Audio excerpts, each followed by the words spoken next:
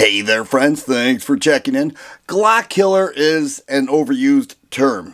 It has been said so many times, other people have said it, I've said it, and Glock is still around. But what is a Glock killer actually? Does it mean that the handgun's going to sell more than Glock and put Glock out of business? No, but the handgun that is a Glock killer is superior, and that's what's in this case right now. I truly believe this.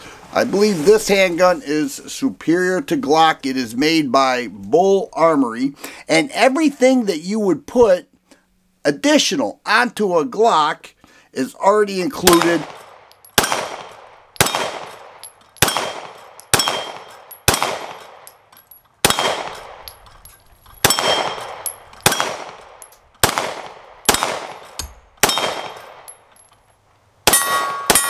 With an MSRP that is very attractive. And what are we talking about? We're talking about the Bul Armory Axe FS full-size hatchet.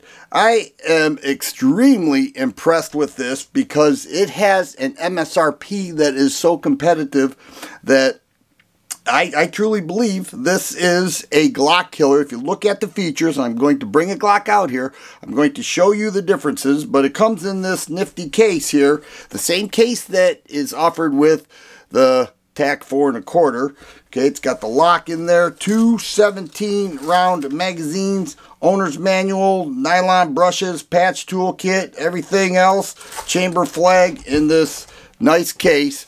But the Axe FS full-size hatchet is a nice handgun. 4.49-inch barrel. This would mimic the size anyways of a Glock 17. It wouldn't mimic a Glock 17 because it actually offers more. Check out that grip.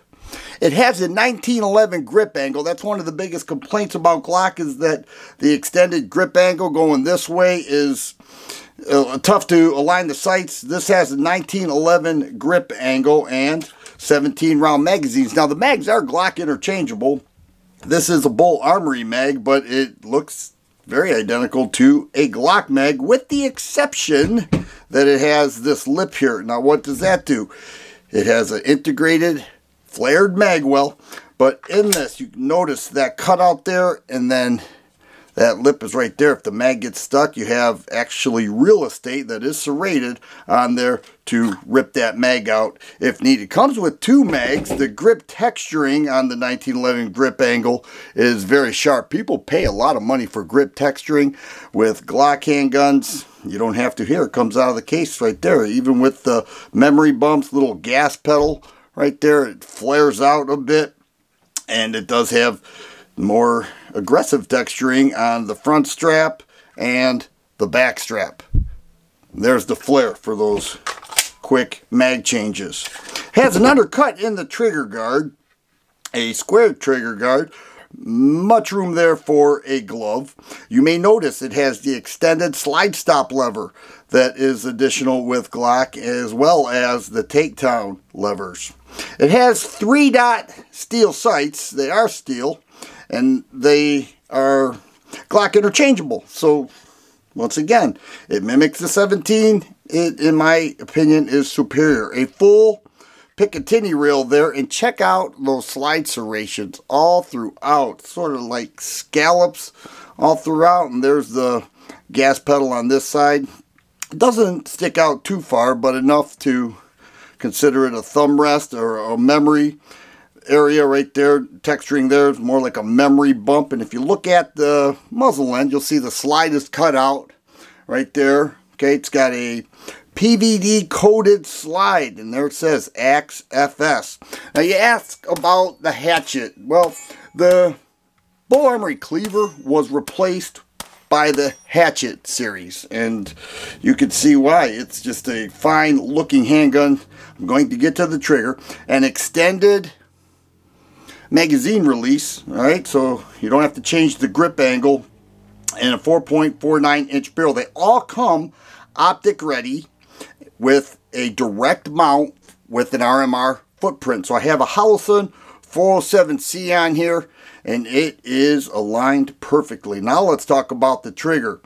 It has an all aluminum trigger. It does have that trigger safety tab in there. It's a flat face trigger.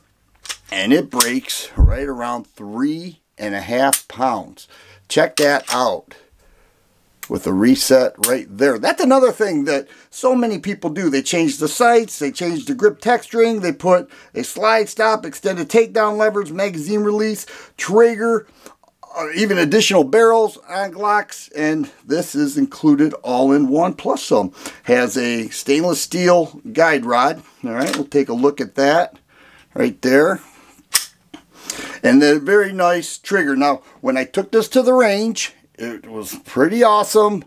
I really fell in love with the gun after I got the 407C sighted in.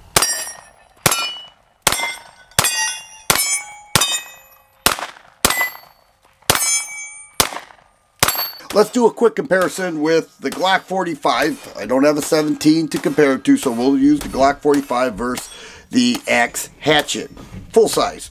We'll take a look at the grip angles. You can see that goes a little more of an angle here, 1911 grip angle here. Take a look at the stippling with the Hatchet versus the Glock. All right, we'll get it so that the camera can pick that up. We can look at the magazines. You heard me mention that the Axe Hatchet has this lip on here, and there it is. You can see the difference there. If we look at it this way, you can see it has that lip on there. It sticks out a little bit. It is serrated. And the Glock 17, or in this case the Glock 45 mags, will work just fine with the Axe Hatchet and any other magazines compatible to the 17 or with higher capacity. We'll take a look at the magazine release, a little more extended with the Bul.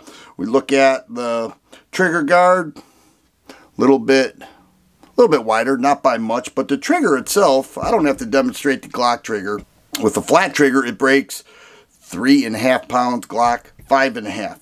The texturing throughout, we'll look at the slide serrations with the Glock versus the Axe Hatchet. You'll see the difference. Steel sights, polymer guide rod, steel guide rod.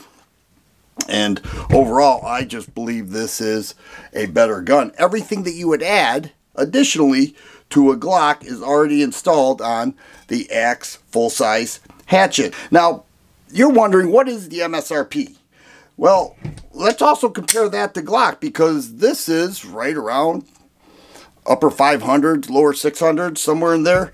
This has an MSRP of $620. You have to do nothing, literally nothing to this to get it to what many people pay well over $1,000 for a souped up accessorized Glock. Glock does hold the industry standard on aftermarket support. There's no doubt about that.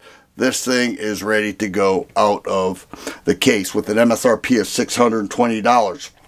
I like that slide cut out right there. I think it looks cool. The cycling's probably a little bit quicker because it's a bit of a lightning cut. Let's go ahead and disassemble the Axe FS Hatchet. It's Gen 3 Glock compatible. Alright, so a lot of the aftermarket accessories will work. I don't know why you would have to add much to it, but there's a look at the slide. Captured steel recoil spring.